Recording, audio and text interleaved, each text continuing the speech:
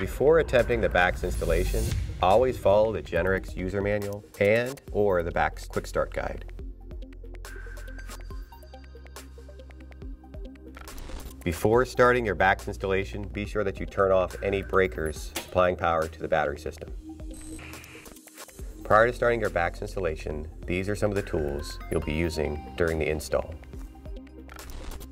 You'll be using your BACS measuring cables, insulated torque wrenches, your BACS C20 modules, insulated screwdrivers, BACS bus cables, your BACS Quick Start Guide and Web Manager, safety gloves and glasses, voltmeter. You have some battery cleaner as well as some alcohol to clean off the surfaces. In this video, we're going to be installing on 4 12-volt batteries.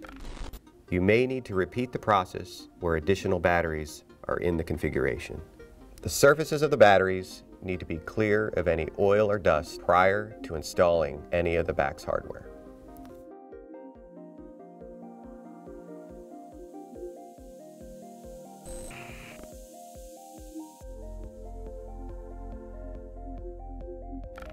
In this step, we're installing the BACS measuring cable. The technician is observing the polarity of the batteries on each post. The battery measuring cable is installed with fast line connections. We also have ring terminal connections from M5 to M12. The technician has moved to the next jar, observing the negative polarity and the positive polarity.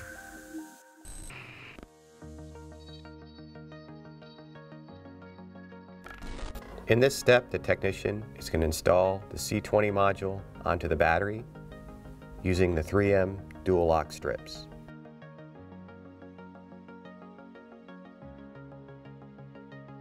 From here, he's attaching the measuring cable to the module. He repeats the process for the next module, attaching it to the battery, and then applying the measuring cable.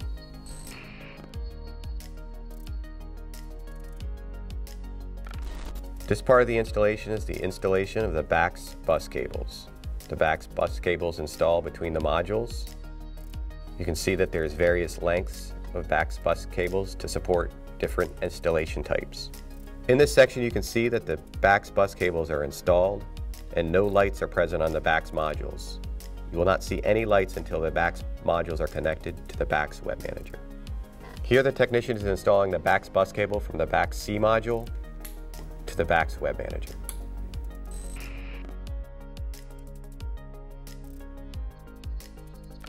Here are the cables that are required to connect your PC to the BACS Web Manager. The BACS USB to serial adapter, connected to the USB on your PC, to the service port of the BACS Web Manager.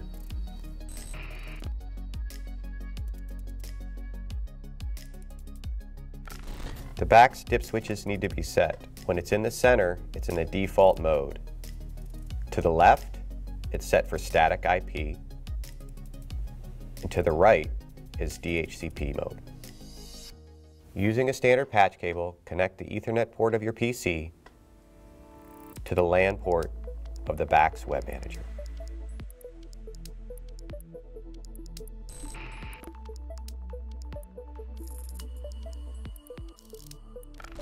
Before starting the addressing, make sure all modules are slow blinking red. This is the default delivery status of our C modules. This mode shows that each module has been programmed with an address using the BACS programmer. Each module should be slow blinking green.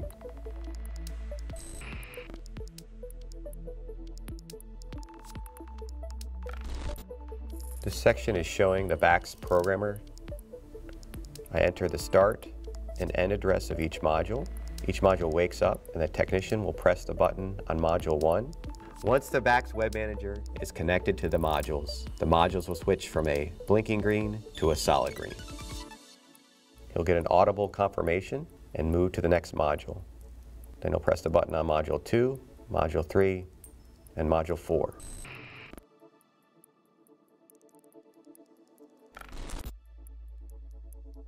Using the BACS reader, you enter the start and end address of each module.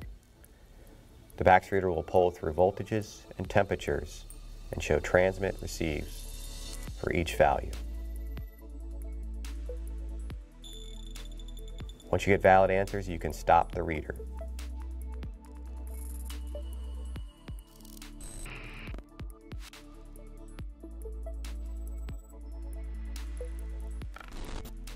We now begin the BACS Web Manager configuration setup. Log in to the BACS system using your username and password. Go to the BACS setup page. From here you can enter nominal battery voltage, amp hours of the battery, the number of batteries, number of strings. You can enter any battery information such as types and locations.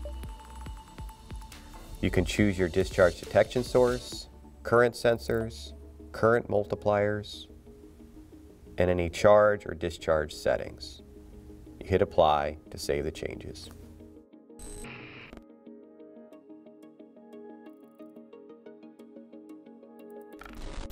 This section shows the BACS thresholds on the Web Manager. From here you can set warning levels for voltage, temperature, and impedance.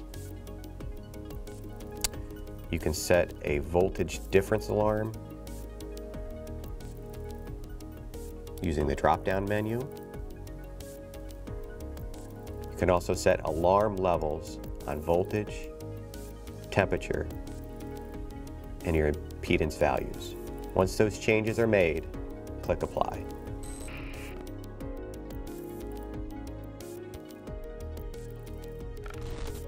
On the BACS Web Manager, you can set host name, IP address, subnet mask, default gateway, and a DNS server if necessary.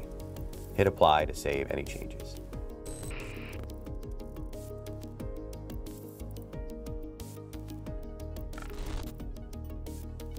The BACS Web Manager requires a time server. In this section, you can set up to 3 different time server IP addresses. In this section, you can also select your time zone using the drop-down menus. Once complete, hit apply to save any changes. This is showing how to use the BACS reader software in the manual mode.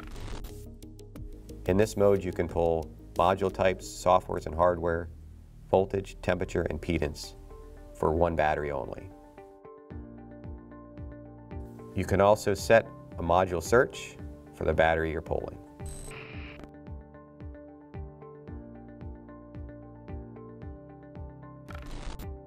On the Web Manager, you have the BACS status screen. From this screen, you can show all your battery voltages in real time. You can sort each value by voltage, temperature, or numbers. It shows you your total voltage on the system, your target voltage, and your current levels. It also shows you module types and software versions, battery information, contact information, battery alarms, and firmwares.